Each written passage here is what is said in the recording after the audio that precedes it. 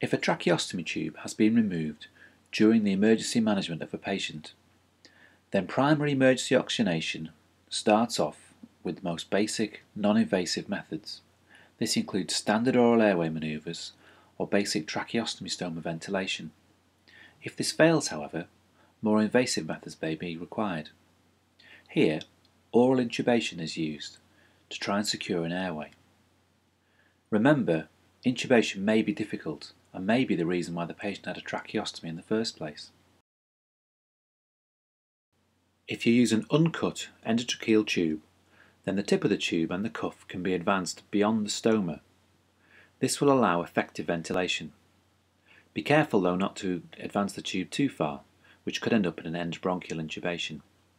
Clinical signs and capnography will confirm correct placement.